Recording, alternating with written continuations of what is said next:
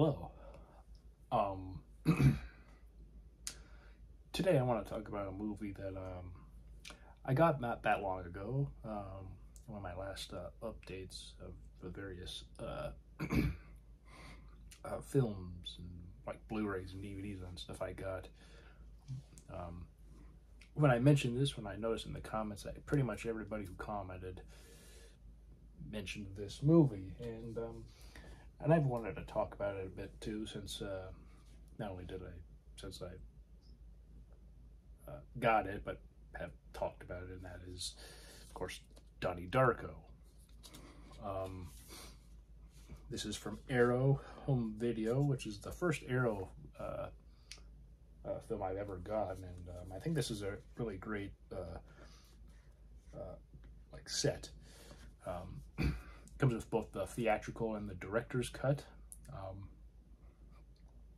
Now I've seen the I had seen this film before, and also last time when I talked about it, there's the reverse cover, which is basically the original poster, because otherwise it's this, and that's not bad. But I think, you know, with the option that Arrow has for these their Blu-rays and such, you know, reverse covers, I thought, why not just have the original? And especially since I have this, which also comes with a cool book. And this film, of course, stars Jake Gyllenhaal, Jena, Malone, Drew Berrymore, Mary McConnell, Catherine Ross, Patrick Swayze, Noah Wiley, and you know, it's about you know, Donnie Darko, played by Jake Gyllenhaal, and this guy named Frank, who's a bunny, and is talking to him throughout the film, telling him stuff about how the world will end. And it's just here, it actually says here on the back, 28 days, 6 hours, 42 minutes, and 12 seconds. And when he finds this out, you know, he sleepwalks. That's something we see at the beginning of the film. He's sleeping on the road. He gets up and rides his bike home, and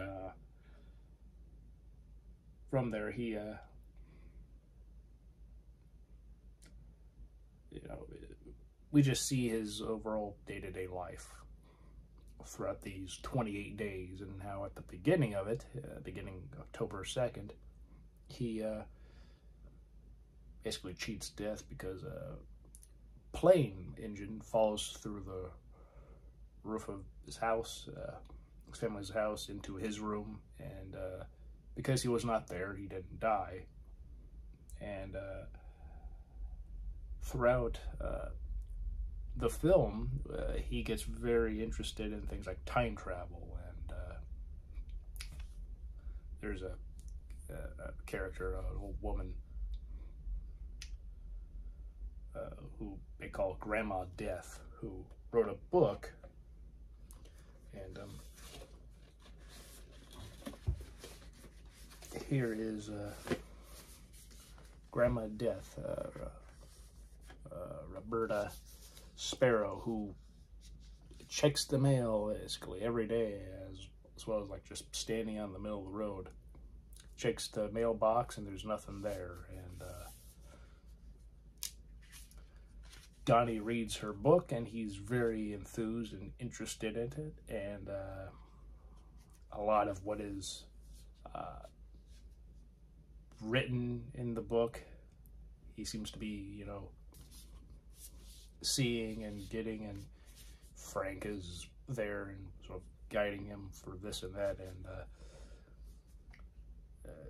this is a really cool film. It's very interesting. I'm sure if people who haven't seen it, you know, I don't want to spoil really anything, though the whole jet engine thing aspect of it was initially a big a big thing in the promotion. This film came out in 2001, in October of 2001, and of course, anything with, at that point, with a jet engine, anything with a plane and crashing, at that time was not a very good thing, and people were not interested really in films or something of the sort with that aspect of it. And so because of that, they had to pull a lot of the advertising, because that was kind of a big thing. It's kind of gets you intrigued and stuff. So without that, and a lot of the whole, sort of like at the last minute, when the movie came out, the film bombed. You know, it became a cult following, obviously, because now people really appreciate it and enjoy it, and it is a very good film. It's unfortunate that with the advertising had quite a bit of emphasis on that, to the degree that when they pulled it, they couldn't really, I guess, scramble to promote the film in a better way without it. So the movie could have been pretty decent in the terms of box office, you know. And also, a lot of people were fairly confused with the film, you know, with some of the stuff going on with time travel and other things, with the visions that Donnie has with Frank, and seeing a therapist and telling his therapist all this stuff, and later the therapist relays this to his parents, some of the things which she believes to be the case with him. You know, it's a very good film. You know, there's a lot of people who have discussed this movie in depth. You know, there's so much that has probably already been said that, you know, me saying anything, I don't know if I'd be able to really do much justice, but I will say that I saw this on TV many, many, many years ago. I enjoyed it. I thought it was very, very unique and interesting, and pretty original, especially for the time. And also Maggie Gyllenhaal was in it. I don't believe she was mentioned on the cover. Nope. But yeah, the Gyllenhaal siblings are in this film. But yeah, this is a very good film. If you have never seen the director's cut of this film, and you have the theatrical cut, I'll just say that the director's cut is the theatrical cut with all the deleted scenes. So it's all the deleted scenes are like 20 minutes in total. So just putting 20 minutes back into the film. And I've heard people look at this and think, you know, putting all of deleted scenes in some aspects wasn't all that good, in the sense, like, you know, some stuff didn't need to be there. Some things were kind of important and good. Like, I think the whole, I guess, spoiler for part of it, but for the deleted scene, as well as in the director's cut for the extension with him and his therapist, you know, how she tells him that the medicine he's taking is like placebos, and, you know, basically he's not crazy, and she doesn't really think he's crazy, but, you know, he's had some, like, issues that have gotten to the point where he has to see a therapist, as well as, you know, have medication. And so, with that knowledge, you know, either by seeing the deleted scene or the director's cut, when you rewatch the film, you realize how all of this stuff is going on. You know, he isn't crazy. You know, he's not insane or a wacko or whatever, you know, would be used to describe him. this film also takes place in 1988. I didn't mention that earlier, but you know, it is definitely a period piece, and it's just really cool how, when rewatching it, especially with that kind of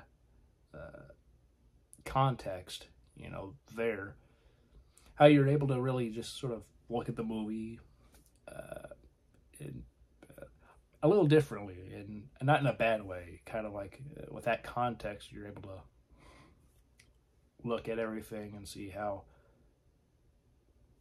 what he's going through and what's in his mind isn't really out there. It's not it isn't so weird or odd that some might make it out to be, perhaps, on the surface of sorts. And yeah, this is a movie that, you know, the more you watch it, the more I think it gets better. I think it's good when films get better the more you watch it, as opposed to you watch a movie once, if you like it, you know, it's really good. Perhaps you buy it on DVD or Blu-ray, or in this case, 4K Blu-ray, and you watch it again, and then it's not as good. And perhaps you keep watching it because you remember how good it was the first time you saw it, but then for whatever reason, it's just not as good anymore. And perhaps for some movies, they get worse the more you see it, which I think that really sucks. But this is not one of those movies. This is a really good film. It's a excellent cult film, cult classic, whatever you want to describe it. And this is a film that unfortunately had some bad timing with its release. You know, with their promotion also, and real life events that happened, and also there's an aspect of the film that apparently was controversial. That apparently the studio, like, distributing the film, and I believe perhaps even beforehand, like before the production over got up and going, they wanted the whole aspect of, you know, him Donnie with a gun, because he gets a gun from his, you know, his father has a gun in his closet. He gets it, and then later on we see you know, him using it, and it was basically said how you know, Columbine wasn't that long ago, and basically if a teenager has a gun, that's just not going to be good. And like, if he uses it, especially, it's like they want to have different reasons as to why, you know, he would have the gun and use it.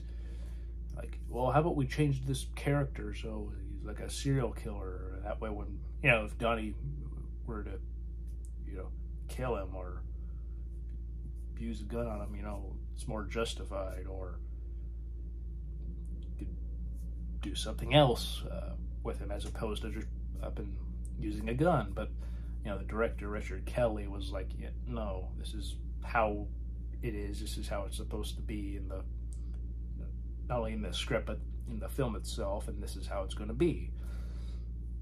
And it's in the film, and I think it's better for it. It'd be kind of weird to sort of have that moment where, because there's like these like portals as we see in the film that kind of have it to where, like, I guess, sort of like time travel of sorts, as well as guide you somewhere. Like, you gotta go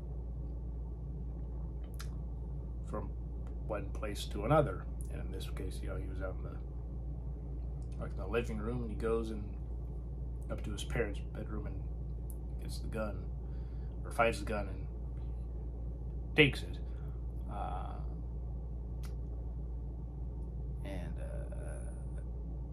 it's really, you know, and we do see a callback a little later at one of the therapist sessions, and how saying how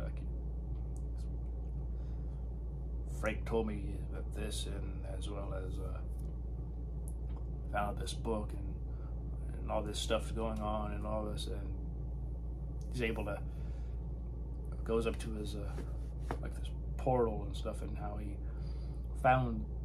went up to his parents' room, and they said, "Oh, what did you find?" He goes, "Nothing," because, you know, doesn't want to tell his therapist. Oh, found his father's gun, because that's probably not gonna go well. You know, with, you know, at that point, whatever is going on with him, you know, having to obviously go to therapy, you know, found a gun, and, you know, my dad's gun, and so, you know, that's just not gonna be good. People who have seen Independence Day will know who Frank is, because, you know, you see somebody who's in the, we see what he looks like with the mask off, with the bunny suit, and he played Randy Quaid's, or yeah, his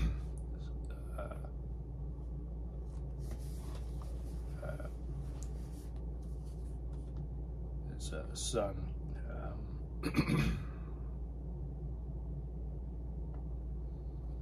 Oh, come on, I saw the name. Otherwise, it in here.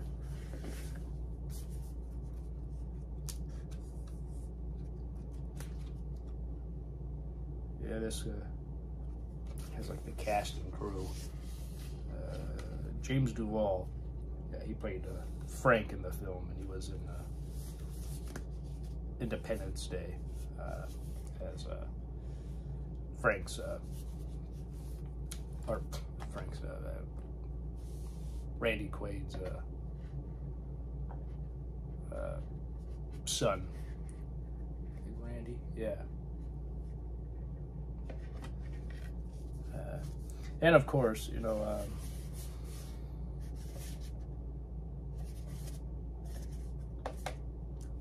there's that box, and I know I showed this before with my sort of like, I guess, show and tell of all the movies and stuff that I had gotten in the last so many months. But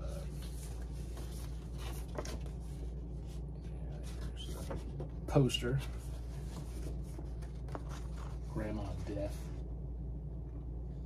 and her mailbox, looking to see if there's anything in there. And the cover is for the poster.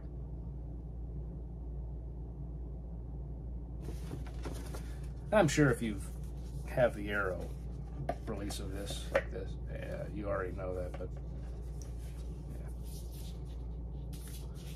Like a 100-page book, and there's a foreword by Jake Gyllenhaal. There's like a essay,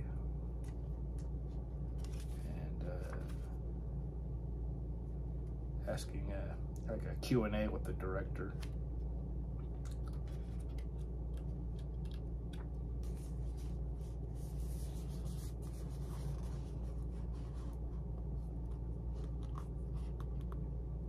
Frank the Bunny. I know this isn't really overall me going overtly in depth with the film again, but, you know, sometimes it's kind of nice to just be able to look back at a movie I haven't seen in a while, and then just sort of talk about it generally. And yeah, here's some Arrow stuff for a little promotion, as well as this set. These cool pictures from like stills of the film. I go to see The Evil Dead, which remembering correctly, It was also part of a double feature with The Last Temptation of Christ, which is quite interesting. You know, the whole film takes place like in October, so Halloween time, but it's interesting to have a double feature of The Evil Dead and then The Last Temptation of Christ. Kind of like a conflicting thing of, like, you know, evil and demons and stuff, and Jesus, you know, like good and evil. Double feature with evil first and then like the good later. So there's that, and then Frank the Bunny. Oh no.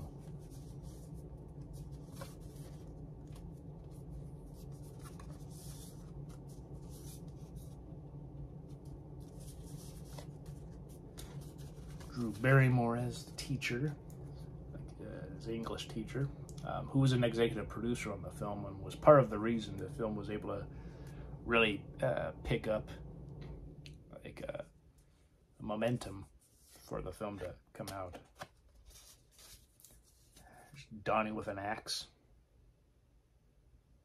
because, you know, sometimes you just need to have an axe and use it.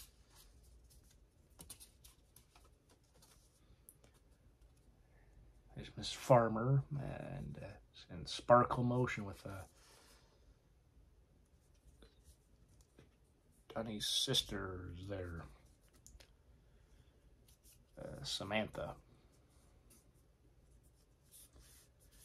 Maggie Gyllenhaal plays sister Elizabeth. There he is, carrying Gretchen.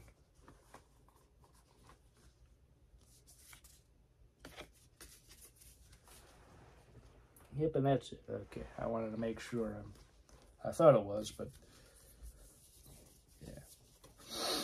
And all these have the exact same picture on the back, so there's nothing all that unique. So yeah, which is just the poster. So that's kind of something. And yeah, Italian film, spaghetti western, I presume. Tempo di Massacaro. Probably butchered that because I can't speak Italian, and no doubt anybody who can will know right off the bat that was probably a very poor pronunciation of that title. There you go. Well, my fingers are in the way. Here you go. Yeah, that looks really good.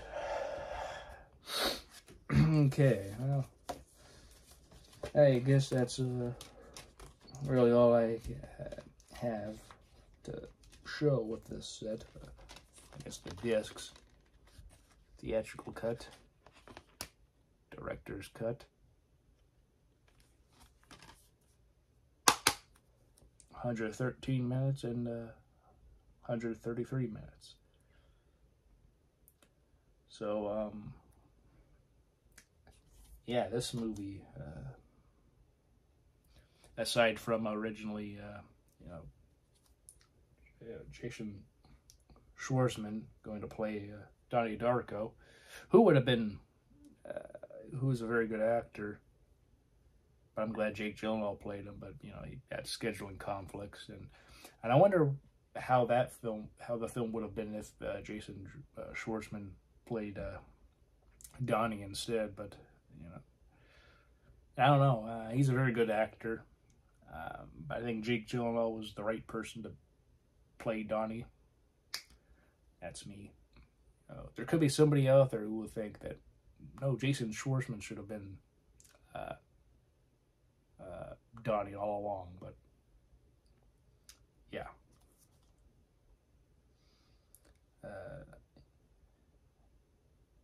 Yeah.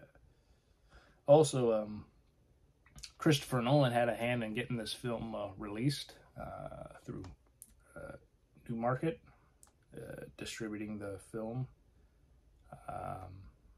because you know, that company distributed Memento, and might have had a hand in his first film, Following, also. But now that I'm saying that, I could be wrong, but I don't want to say one way or another. But I guess that's neither here nor there. But he saw a screening of the film because they had it at film festivals, and Christopher Nolan and his wife Thomas saw it and were very instrumental in helping the distributors get this film. So in a way, Christopher Nolan helped this movie, even back before people really knew who Christopher Nolan was or is. And well, we all know who he is now. You know, he made the Dark Knight trilogy and Inception and Dunkirk, Tenet, and Interstellar, and he'll have Oppenheimer coming out this year. So yeah, it's cool to find out stuff like that, how Nolan, who was still a fairly rising director himself, had a hand in helping a first-time director get their film distributed. So that's really cool. And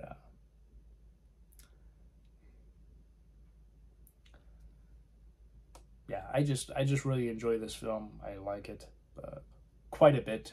I know some friends of mine who love this film so much it's their favorite film, and I can definitely see that. You know, it's a science fiction psychological thriller.